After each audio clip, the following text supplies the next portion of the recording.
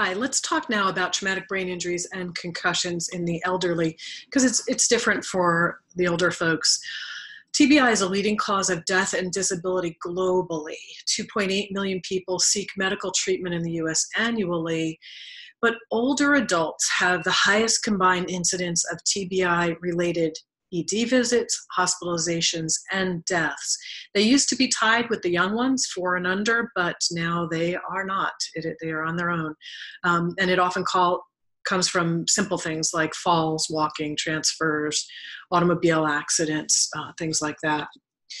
So TBI in older adults, they have a higher morbidity and mortality. They are slower to recover. They have worse functional, cognitive, and psychosocial outcomes. However, there is a subset, even some with severe TBI, that do really well.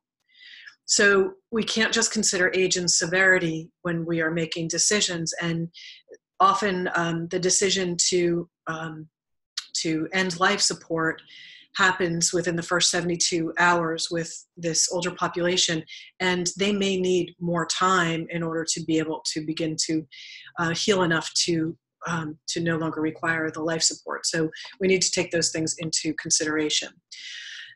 They are more susceptible to concussions based on the way that the brain is aging.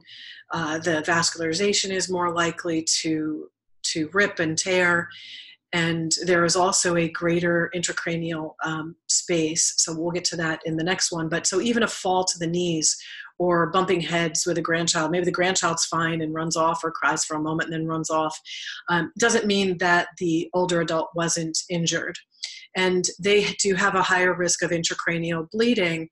The signs are often delayed because they have a bigger intracranial space. So if there's a bleed in someone who is younger and there's no space, you have the brain and you have the skull without much space, you're going to see symptoms of that, and they're going to be significant, life-threatening symptoms very quickly. You're not going to have that necessarily in an older adult who has some atrophy of the brain, because that space is going to be bigger. It's going to take more blood over more time if it's a slow bleed to make those symptoms come about. So we have to be aware of that. They're less likely to be diagnosed and to be treated. So on an individual basis, we need to question whether they're going to be able to participate in treatment. We can't just make a blanket decision that, no, they can't benefit. Even if they have other issues like dementia, you think about adding an ocular motor, an eye issue or a vestibular issue onto somebody, regardless of what's happening for them already, that can be really debilitating. So we need to just, on a person-by-person basis, consider whether they can participate, and they can participate in this specific type of treatment.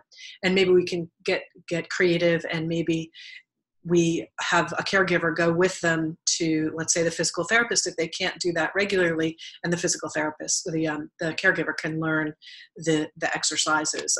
We have to think a little creatively in order to help treat them. Diagnosis is complicated by dementia and by cognitive disorders. We'll address that in another video.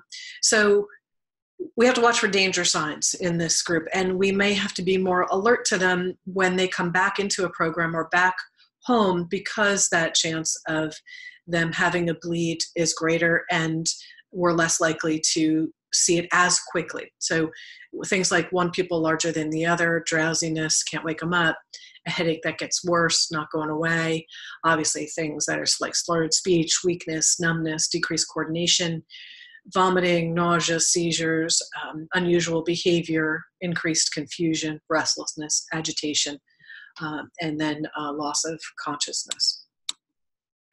So this we talk about in another video on the 6 types of concussion. I just wanted to put this here to show that, yes, there are treatments for concussion, and this is to reinforce we need to be looking at it at a case-by-case basis.